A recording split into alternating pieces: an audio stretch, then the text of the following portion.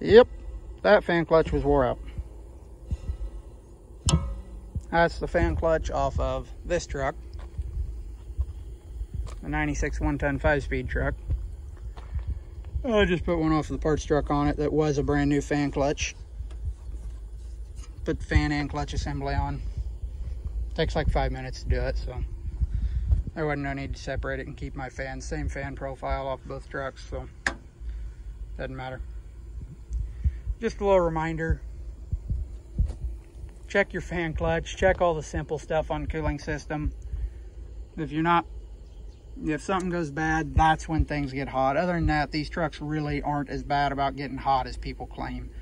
90% of the time, if you got someone that's got a 6.5 that's getting hot or has a cooling issue, most of the time it's because it has something simple that they have neglected and it has turned into a bigger issue. Yeah, if you get them real hot, will you push head gaskets?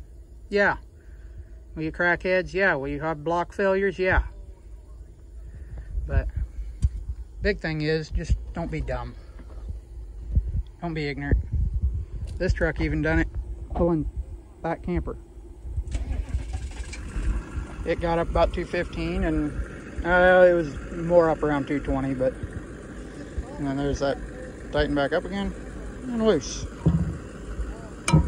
So I already pressure tested the cooling system, made sure I did double check this because I'm paranoid with my stuff, but this truck is good everywhere on everything else. So new fan clutch, back to running it.